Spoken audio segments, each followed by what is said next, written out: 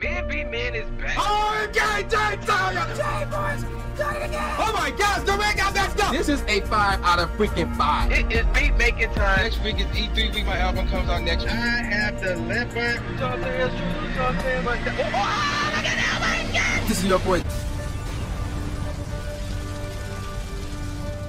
All right, ladies and gentlemen, the YouTube citizens, y'all know who this is. This is your boy Dash the True Inferno. Back at it with another Pokemon Unite commentary video gameplay for you guys. And by the time you're watching this video, there's a very good chance I will be in New York City. Yeah, for Go Fest. So there you go with that. But that's not what this video is about. Instead, what this video is about is NBA free agency. Yeah, we talking about NBA free agency. So what's going on? Well, there's a lot going on actually. So for starters, let's start off with the NBA draft. And even though like there's a bunch of guys that went, you know, much earlier in the draft, like we talking guys who went in the first round, and then like what 25 guys who went in the second round. But the main story here is that Bronny James is now a Los Angeles Laker. So yeah, that's crazy right there. And to make things even more crazy, and this was announced like I think a day before I dropped this video ever, LeBron have agreed to a 2-year, $105 million deal with the Lakers. So he's gonna stay with the Lakers for another 2 years. And what we're gonna see is a father-son duo playing for the exact same team in the NBA. I'm not sure that's ever been done before, but that is crazy. And here's what I would say to this. Like, some people may think, oh, it's a stretch because the rest is getting better, stuff like that. But here's the thing you got to remember. 2 years ago, the Los Angeles Lakers, or 2 seasons ago to be exact, the Los Angeles Lakers went from a team that was in the play-in tournament to the NBA Western Conference Finals. So when you're in the play-in and you win a play-in game, that means you're entering the playoffs as either a 7 seed or an 8 seed. I believe the Lakers were a 7 seed since they won their play-in. They made it all the way to the Western Conference Finals, which is crazy. It's crazy to think about before they got swept by the Denver Nuggets, who eventually win the whole thing. But you can make an argument that if the Lakers would have won the Western Conference Finals against Denver that year, they would have been the ones to win the whole thing. Because I'll be honest, I don't remember who they played. Oh, they played the Heat. They played the Heat in the NBA Finals, which was to a degree a crazy run in itself. But if the Lakers would have faced the Heat in the Finals, the Lakers would have won that title without question. And then this past season, they could have done it again. They could have done it again because the top teams in the West, like the Minnesota Timberwolves, the number 1 seed Oklahoma City Thunder, the Los Angeles Clippers, the Dallas Mavericks, and so on. The Lakers were able to compete with those teams. But what happened? Once they got into the first round, once they got out of the play-in tournament again, they had to deal with the Denver Nuggets. And even though they won 1 game, but they still lost in 5. Like, they cannot get over the hump that is the Denver Nuggets. So, but at the same time, if you would have said, oh, they would have played anybody else, whether they're the higher seed or the lower seed, you can make a strong case that the Lakers could have made it out of the rest. You really, really could. Which is crazy to think about. And I'm not calling myself the biggest Lakers fan, but at the same time, I don't dislike them like I do Boston, but that's another story for another day. But even with Boston, it's like not the level of Cleveland. So yeah, there's that. But realistically speaking, yeah, the Lakers can compete. And even though the rest have gotten better with OKC making moves, well, to a degree, the rest gotten better. OKC making moves, and they now looking like the front runners to come out of the rest. You assuming that Anthony Davis stays healthy, and if LeBron is basically turning 40 this year, assuming LeBron stays healthy, you cannot count out the Lakers. So basically, I say all that to say this: if within these next 2 years the Lakers win an NBA championship with LeBron and Bronny James teammates, something that nobody, as far as I know, something that nobody has ever done before, I am willing. Well, there's no I am willing. You have to start some type of conversation regarding the GOAT. You have to. Because at that point, LeBron would get his, 5th championship at that point? And he would have won it with his son. And it's like, that's crazy. And now right now, the discussion is closed. It's Jordan. It's straight up Jordan. I don't care what anybody says. I don't care LeBron, the leading scorer or the history leading scorer. It's still Jordan. But if LeBron wins one more and he does it with his son, then the conversation has to be open. I'm still saying Jordan, but if somebody would have said LeBron at that point, I'm not going to lose sleep over it. I'll be like, you know what? I can see where you're going with that. I'm going to disagree and say Jordan, but I'm not going to lose sleep over it. As of right now, if somebody would have said LeBron, I'm losing sleep over it. But so those two things happen. So let's go on with the rest of the NBA free agency. So a lot of stuff has happened. You know, Kyle Anderson left the Minnesota Timberwolves, and he's now with the Golden State Warriors. You know, the Celtics bringing back Xavier Tillman Sr., and the Magic going to keep Mo Wagner and stuff like that. And then the Pacers and James Wiseman agreed to a deal, which is kind of interesting. But let's talk about some big-time news that happened, actually. So, my Detroit Pistons, they're bringing back Tobias Harris, a 2-year, $52 million deal. So, we're talking about, like, $26 million per year. And I'm like, I don't know how I feel about that. I mean, they got a bunch of young talent there, but I don't know how I feel about that.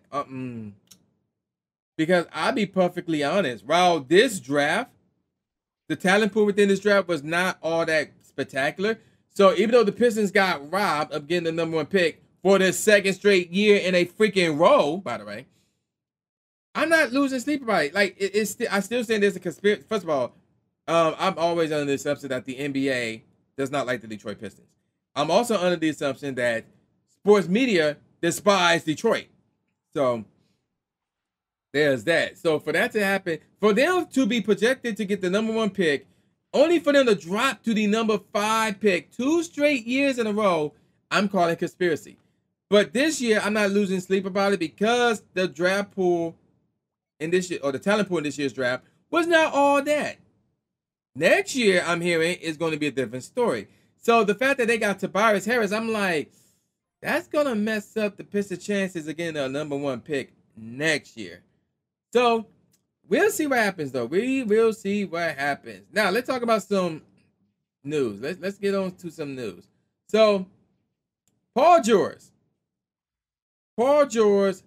left the Los Angeles Clippers and is now heading to the Philadelphia 76ers. And I really, really want to say that Philly is the favorites out of the East. I want to say it.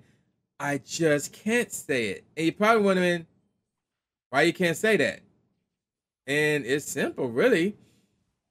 Paul George, Joel Embiid, they're both injury prone. It's that simple. They're both injury prone. So, can I trust the two of them to play an entire regular season in the entire playoffs? No. Because at least one of them is going to get injured, and I would not be surprised if it's both of them. So, because of that, I'm looking at that squad, and I'm saying, yeah, I can't pick them as favorites to come out of the East.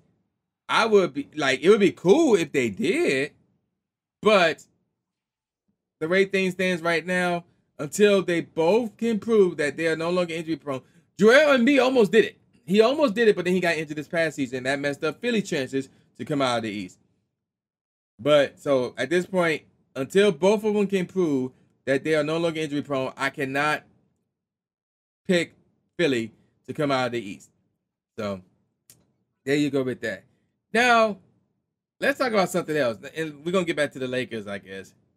This coming season, they have a shot of knocking off Denver. Now, you're probably wondering, assuming that they meet up in the playoffs somewhere, and you're probably wondering why is that? Because Denver lost Kentavious Caldwell-Pope, rather. He's now with the Orlando Magic. He signed a 3-year deal with them. And that Denver also lost somebody else. I think Grant, I forgot his name. So it's like, yeah, and then they haven't really gotten anybody back of relevance. And I'm like, yeah, this ain't good, man. Like Denver, if y'all trying to win another championship, if y'all trying to keep the Lakers off your backs, this ain't good. This is not good at all. Like it's really, really not. So I'm looking at Denver. They still an elite team and the rest. But in terms of them winning another championship, unless they make some type of crazy move between now and the end of the trades, until trading is over for this upcoming season, it's hard for me to say, yeah, this team can still win a championship. Yeah, it's kind of hard for me to say that. So that was crazy right there. That was crazy. Like Orlando, obviously a playoff team. They're going to be better, obviously. Actually, you could look at them and say they might be an elite team. Not a title contender, but an elite team. They might. So we'll see how it goes. We'll see if they make any more moves. But yeah, we'll see how things go with that deal. So there you go with that. Another big thing that happened.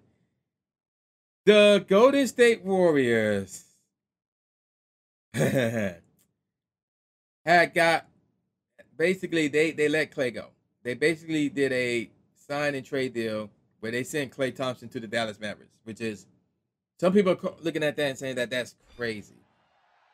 And my thing is, Klay obviously going to be the shooting, I'm not shooting guard, small forward here, because Kyrie is the shooting guard and Luka's the point guard, which makes sense. That fits for all three of those guys. But Klay is not the same player that he used to be, especially defensively. Like Klay can still shoot. Like you have to respect Klay for his shooting ability. But he's not the defender that he used to be. But luckily for him, when it comes to Dallas and the defense, they don't have that one guy who is a prime defender. They play team defense. So Klay can take advantage of that. Now, what will this do for Dallas? Will they make them a favorite out of the rest? No. Nope. But you have to look at Dallas and say, I want to look at them and say they're an elite team or a title contender. They're one of the two. It's hard to tell, man. It's hard to tell. Because, like, I know they went to the finals this past season, but they only won one game. Now, I'm not saying that they don't belong because, like, if you can get one, yeah, you belong to go to the NBA Finals. If you get swept in the NBA Finals, then I'm going to look at you and say, no, you shouldn't have been there. Like, whoever you beat in the West Conference Finals, they should have went. But Dallas did not get swept in the NBA Finals, so they belong. But at the same time, I'm looking at how that squad is. And first of all, it's a sign and trade, meaning Dallas had to trade a bunch of guys to get Klay.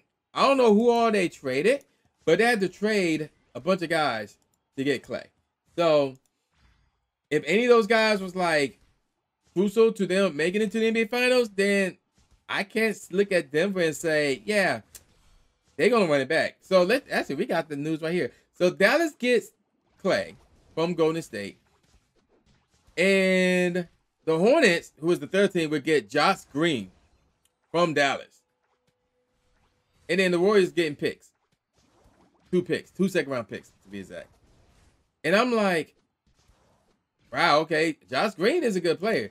So even though they only gave up 1 player, but we're going to see if that was crucial in terms of them winning the championship, getting back to the finals, and things of that nature. So it's going to be interesting to see what will happen with that. And then we got to talk about the New York Knicks. So what in the world did the New York Knicks do? Well, the New York Knicks, they brought in somebody, and then they lost somebody. So when the news broke that the Knicks were going to get this one player, like Vanderbilt guys, they have 4 Vanderbilt players on the squad. And everybody was like, this team is legit the second best team in the East. And at that time, I'm like, no, they're the best team in the East. Because here's what I said. I said this, I think I did a playoff prediction video. I was like, yo, New York is going to the NBA Finals. That was at the start of the playoffs, but then they suffered 2 more injuries outside of Julius Randle being injured at the start of the postseason. But I was like, yo, the New York Knicks are going to the NBA Finals. I didn't say they were going to win it, but I did say that, yeah, they were going. And I try to remember, who did they pick up? I not seen it on the NBA free agency thing, but they picked up somebody. I forgot who this dude's name is, but they picked up somebody, which is funny. And it's weird, because I don't even see the name on the NBA.com free agency list, which is weird. Very, very weird. But they picked up somebody, and everybody was like, oh, guys, they got 4 Vanderbilt players who were together when they won that national championship. Yeah. I was like, yo, they going to the NBA Finals this time around. And then some news broke regarding the New York Knicks as they lost Hartenson. He decided to go to OKC for a 3-year, $87 million deal, which is crazy. So, and then you got the fact that Paul George is now going to the 76ers. And now it's like, yeah, that top spot in the East is up for grabs now. It's kind of is now. As I got the hiccups. So it's gonna be, and that's it. Yeah, I found it. They traded for Mikal Bridges. That's what they got. They traded for Mikal Bridges, and that's what before the NBA draft happened. So now I remember. And at that point, we was like, oh, snap. The Knicks going to be doing the things. They're amongst the top 2 teams of the East. But ever since they lost Hartenson, and again, the 76ers pick up Paul George, now it's like, well, I don't know. That, again, that top spot up for grabs. So, basically, with the way things are right now, here's how I see things. In the rest, you got to look at OKC. But really, it's 2 teams. It's OKC and it's Minnesota. You got to look at those 2. And also the Timberwolves, they brought it back. Or, yeah, they brought in Joe Ingles. So, that's also interesting as well. Minnesota with their star player, you have to look at them and say, yo, they learned a lot this past offseason. They're going to make some news. This past postseason. They're going to make some news. They're going to make some moves. They're going to make some noise this upcoming postseason. You got to look at Minnesota and say, yo, they're going to the finals. You can say that. You can say that. But then again, you look at OKC, who had the #1 seed last year, young team, but they're learning as well. And now you got to look at them and say, well, they might make it this time around. Because they brought in some fresh talent to be added to that squad that had the #1 seed going into the playoffs. Yeah. You're going to have to look at them and say, this could be the one for OKC. This could be the one for OKC. So I'm looking at those 2 as the top 2 teams in the rest. After them, ooh, it's going to be tough. In terms of, first of all, I got the Lakers #5. I got the Lakers #5. I got Denver #4. Some people would say Dallas #3. And you know what? I'll give you that. I'll give you Dallas #3. We'll see how the, Clay fits and whether or not they're going to miss Josh Green or not. But I'll give Dallas #3, Denver #4, and the Lakers #5. And I don't like where the Clippers are heading. I don't like where the Suns are heading. So, and then you can't rule out the Pelicans. And you can look at that and say, yo, that's your top 8 right there. Now, y'all maybe, wait a minute. What about Golden State? Oh, speaking of Golden State, they also lost CP3, or they got rid of CP3. He's more than likely going to the Spurs. They're going to pair him up with Wemby. Oh, that Spurs squad going to be interesting. With the knowledge of Chris Paul playing with that, what? No, he's more than a 7-footer. He's taller than a 7-footer. That's going to be an interesting duo right there in San Antonio. So I'm not saying they're going to be winning a championship or they're going to even make the playoffs, but they have improved. They have improved. So, yeah. But I got my top 5 right there in the rest. The East is going to be difficult to pinpoint. But if I have to make a guess, I must say, and then the Knicks, ooh, it's tough. But it really depends on who can stay healthy, because the top 3 squads, Boston, New York, and Philly, which ironically, Now that I think about it, they're all in the same division, right? Yeah, they're all in the same. Yeah, they're all in the same division, which is crazy. But those three are the top 3 teams in the East. But they all have injury-prone players, like key players. Boston have Porzingis, New York have Julius Randle, and 76ers have Embiid and Paul George. So the question is, who can stay the healthiest? Whoever can stay the healthiest out of the 3, you can look at and say, yeah, that's the #1 team in the East. Like, that's the heavy favorites in the East. So on that note, I must say that the New York Knicks would be the #1 team in the East. I got Boston #2, and I got the 76ers #3. And then after that, I got Orlando #4, and crappy Cleveland #5. And you probably wondering, where's Milwaukee? Milwaukee did nothing so far. Like, outside of them picking up veteran forward Taurean Prince, I don't know who that is. Do you know who that is? So, I mean, I don't think he's going to be a deal breaker to the point where, oh my God, they're a title contender again. So, I don't like the Bucks. They go in the opposite direction, in my opinion. So, again, I got New York #1, Boston #2, Philly #3, Orlando #4, and I got Cleveland #5.